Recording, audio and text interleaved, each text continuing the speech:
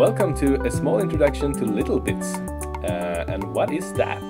Yes, LittleBits. It's a whole big set of small bits, little components that you can connect together to make quick prototypes, quick electronic prototypes. And they come in these kind of boxes, for example. You buy a whole kit. So let's see what's inside. Yeah. Whoop. Okay, so the first thing we see is this manual. So in here you can open it up and then you can get inspiration for what you could build with it. This is very handy. But let's take a look at the actual bits. Here they are. And yeah. How do you use them?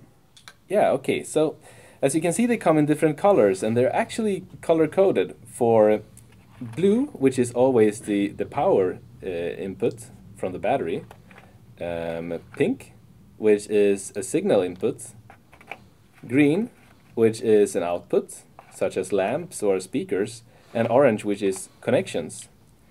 So what can you build? Oh yeah, how do you actually put these together?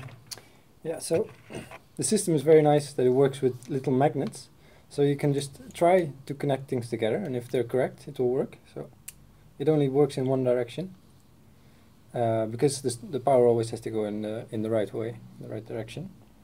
So they click together very easily. So let's make something. Yeah, okay. For starters, I guess it's good to start with a battery. Exactly. So we need power. Together the battery with a cable and the little blue bit here, like this, and we turn it on. You see we have a power. Now what shall we use? I guess some sort of input. Maybe a button.